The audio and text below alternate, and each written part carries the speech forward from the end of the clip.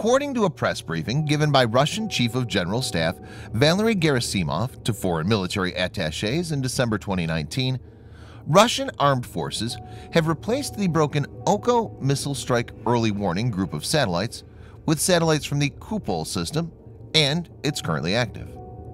The TASS news agency reports that in his presentation, Gerasimov showed slides of the structures of Russia's missile early warning system. A satellite was also shown with the inscription EKS Kupol. That's Space Apparatus of the United Space System, Kupol. Gerasimov had stated that another EKS satellite had been launched, which increased Russia's ability to detect ballistic missile launches. The Russian Defense Ministry stated previously that the satellite of the new system has been named Tundra. Viewers may note that the first satellite of the system was launched in 2015.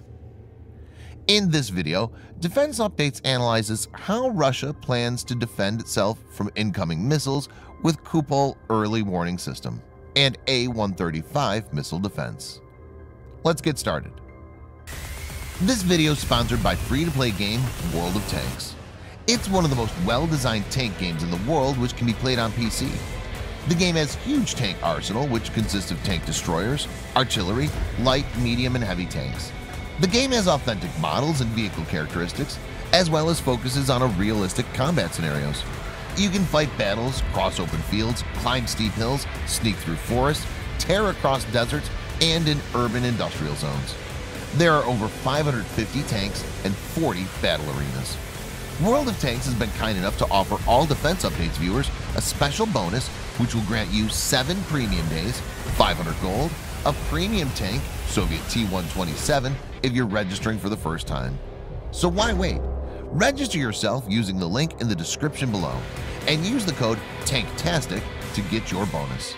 Take the plunge and join more than 100 million players who share the same passion as you.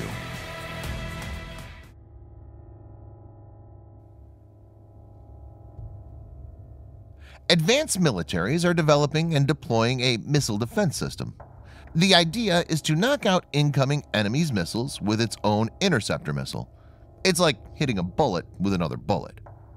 Any system like this will need components that will continuously track the enemy missile the moment it's launched.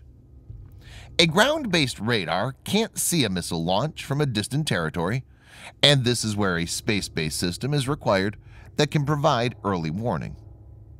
These satellites identify ballistic missile launches from outer space and provide this information to radar stations on the ground.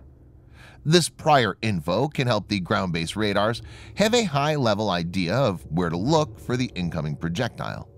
So basically, the satellites and ground-based radars complement each other, and together feed the trajectory of the incoming missile to other components of missile defense systems. Russia has A-135 missile defense system that protects Moscow, as well as several other missile defense and counterattack resources.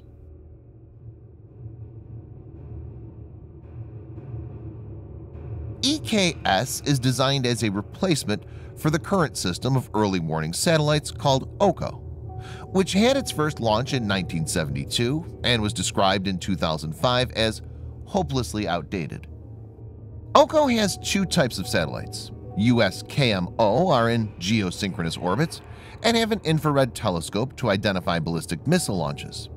USK are in Molniya orbits and are an earlier model with optical telescopes and infrared sensors. The Oko system is made up of 8 satellites. The Oko system has 2 control centers, with the main one being Serpukhov 15 outside Moscow. Oko is part of the main Center for Missile Attack Warning, which is under the Space Command (KK) of the Russian Aerospace Defense Forces.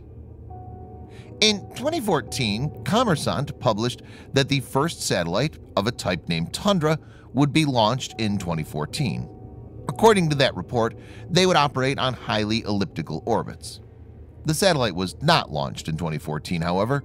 It was eventually launched from the Plesetsk Cosmodrome on the 17th of November 2015, using a Soyuz 2.1B rocket with a frigate stage, under the name EKS-1 or Tundra 11L.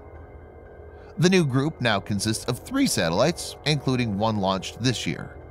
By 2022, Russia expects to launch a total of 9 new satellites.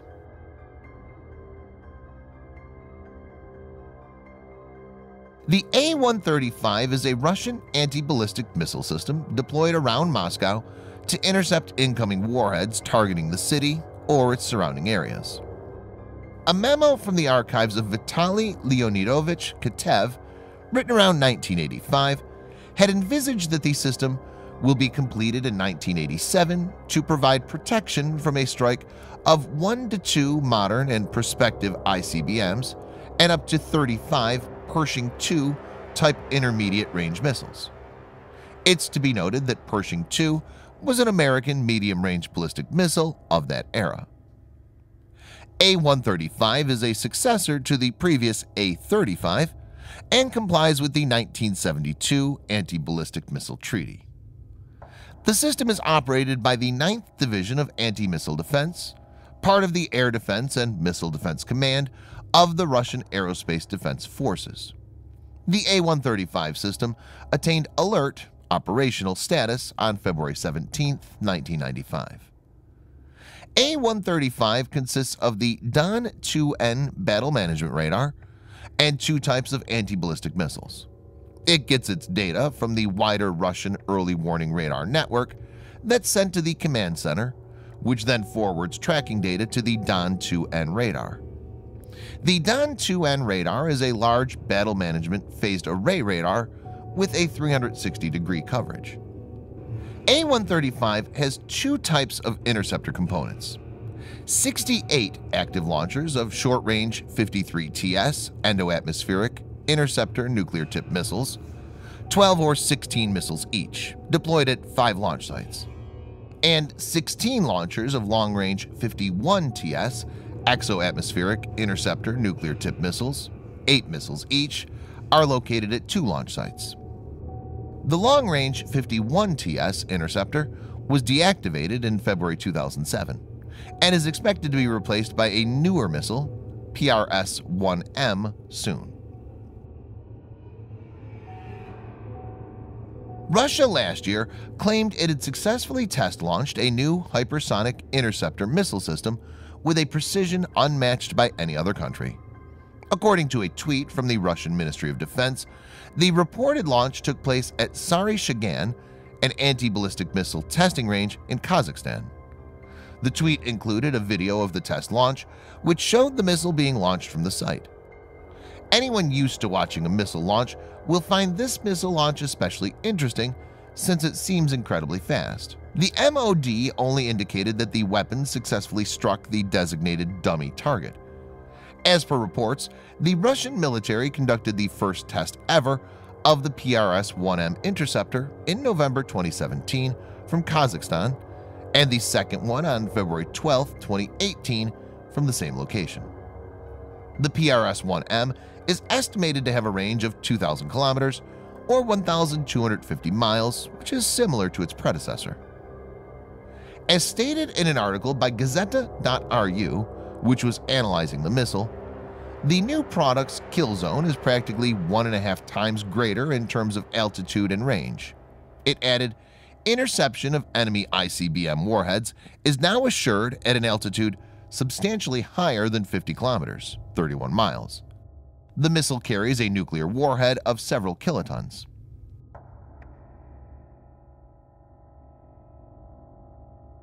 Missile defense is one of the most technologically challenging quests, and it requires detection as well as interception systems to work perfectly in tandem. Only a few nations have this type of capability.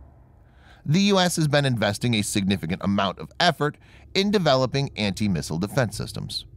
One of these is GMD, or Ground-Based Mid-Course Defense, which is designed with an aim to protect against incoming missiles by engaging them during the mid-course phase of ballistic trajectory flight in space. The missile is designed to protect the U.S. mainland. GMD is the only system that's available to the U.S. military which can intercept intercontinental ballistic missiles, ICBM. In 2019, America's Ground-Based Interceptor, GBI, from the Ground-Based Mid-Course Defense System, has successfully destroyed an intercontinental ballistic missile in a test. When it comes to strategic equilibrium and deterrence, it's paramount that Russia fields a well-equipped ballistic missile defense. This is especially true since on the 2nd of August 2019, one of the most important arms control treaties, the INF Treaty, formally expired. Russia is lagging behind the US when it comes to early warning satellites. The new satellite deployment is a way to mitigate the issue and will be a good complement to the PRS-1M Interceptor. Thanks for watching. Subscribe for more videos like this. Hit the like button if you find the video interesting, and kindly provide your feedback in the comment section. This will help us improve.